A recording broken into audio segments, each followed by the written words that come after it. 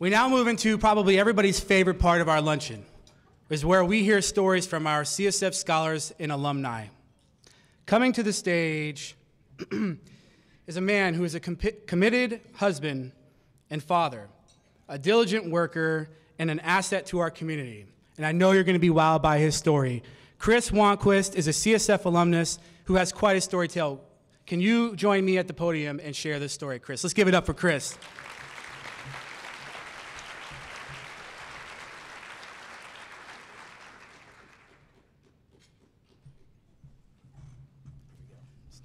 Thank you, Riley.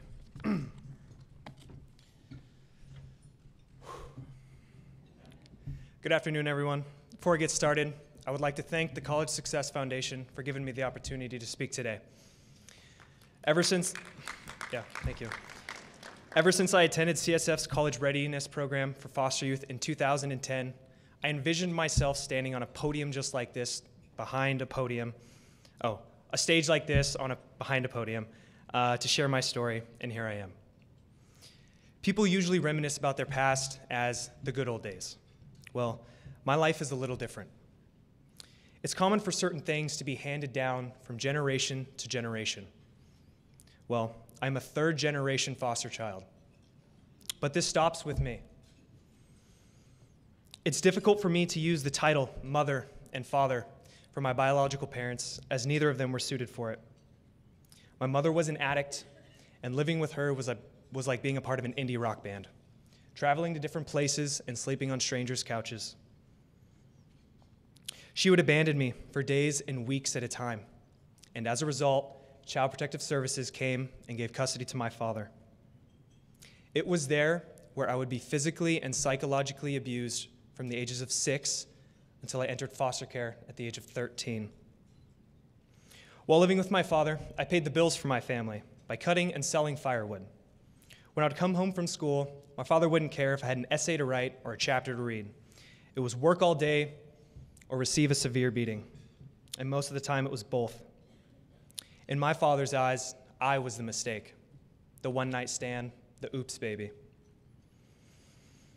The last year of living with my father was my first year of high school. Because of my mentality and lack of support for my schoolwork, I ended the year with a 1.9 GPA. Finally, when I was 13, someone anonymously reported the abuse and the police came and questioned me. I'd lied to the police before many times out of fear that my dad would seek his revenge. But that time, I had built up enough courage to tell the truth. I thought it would be best to live with another family member. When I attended a meeting with Child Protective Services, none of my family members wanted to claim me. Witnessing my family remain silent when the question, "Who wants to take Christopher?" was asked, confirmed that I was truly alone in this world.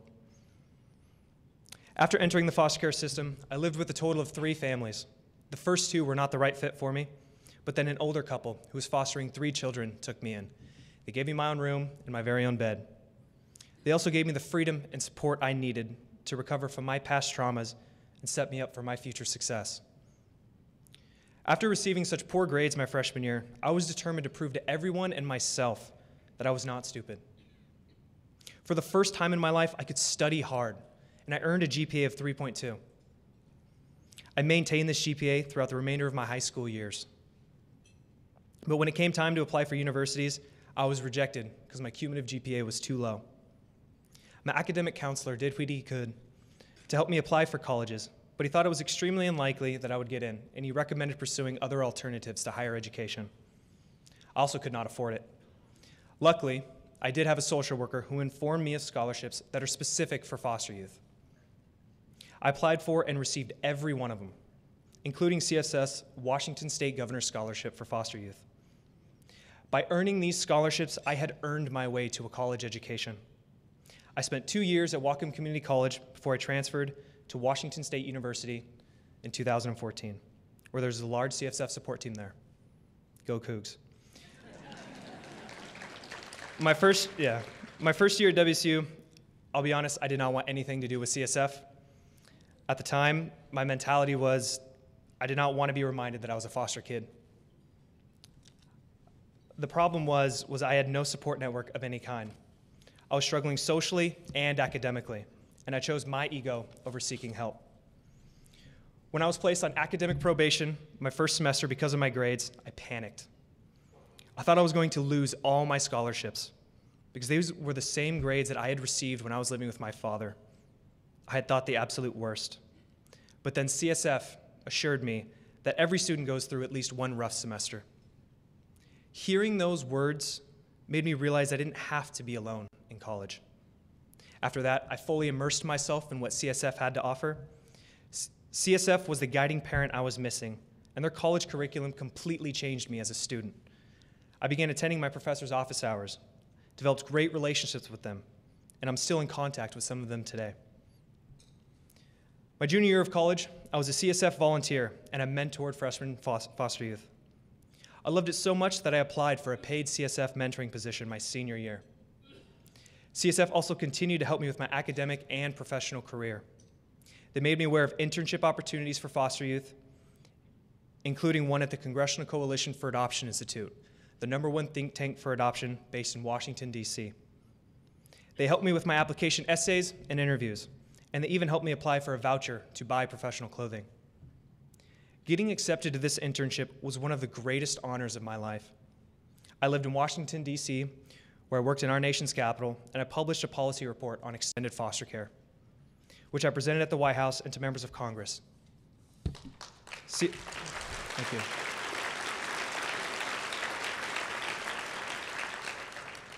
CSF also paid for me to return back to Washington, D.C. to volunteer for the largest ceremony to appreciate those around this country who have positively impacted adoption. In 2017, I had earned my bachelor's degree in psychology from Washington State University. CSF assured me that obtaining a college degree is more than possible, and that no matter what we went through, we can make an impact in our communities, government, and nation.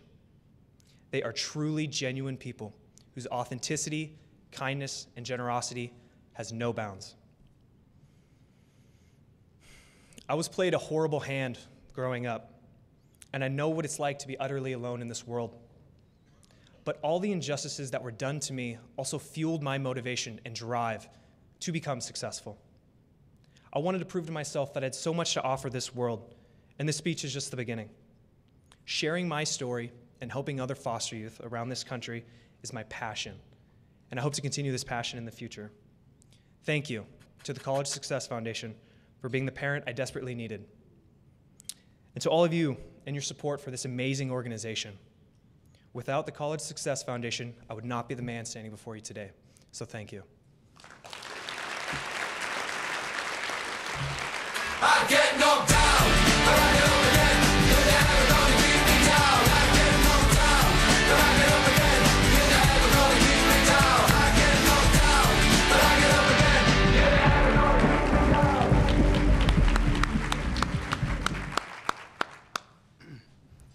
Wow. I've been around CSF a long time, and as a scholar, meeting foster care youth, governor's scholars, working with them, I'm always amazed and in awe of their inspiring story. And thank you, Kris, again, for sharing. That was incredible, incredible. We are so glad that you're part of the CSF alumni family and our general CSF family. Kris had people along the way that helped him, and as a result, he received a great education and is building a wonderful life.